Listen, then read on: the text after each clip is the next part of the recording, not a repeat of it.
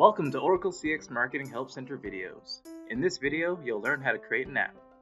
Applications are specialized programs app developers build to extend the functionality of Oracle CX products. In the case of responses, you might want to build an app to extend the B2C capabilities of program orchestration. From the program palette, marketers drag an app onto a canvas. This enables developers to extend the functionality of a product beyond the out-of-the-box offerings. Developing an app for the Oracle CX Apps platform provides some of the following benefits. You can build complementary capabilities to CX products which are not natively offered by CX products. Apps work in cohesion with modules within CX products.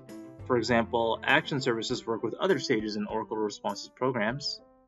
You can build seamless user experiences between the CX product and your app. And you can publish your app in the Oracle Cloud Marketplace, opening up a sea of customer base for your apps.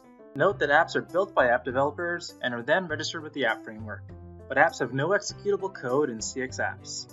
We simply host your endpoints and provide the framework to enable you to interact with the Oracle CX marketing products using our APIs. Apps are comprised of services, which represent the functionality of the app. An app can contain multiple different services. For this video, we'll be creating the app.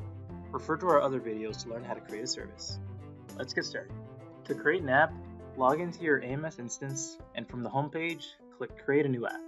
Select the app provider to associate with the app. Enter a name and description for the app. Select the Oracle CX products that your app is developed for.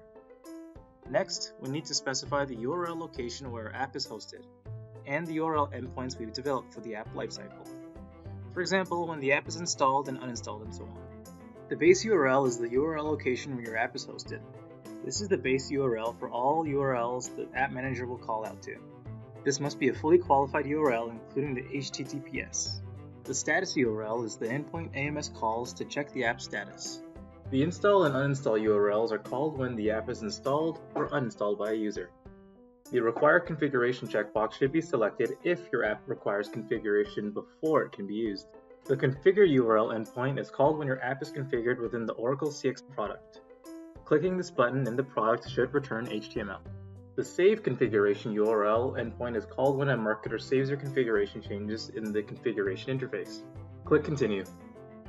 Next, you need to select which product and which APIs your app will access. When you're done, click Continue. Enter the URL locations for your app's logos. 3 sizes are required.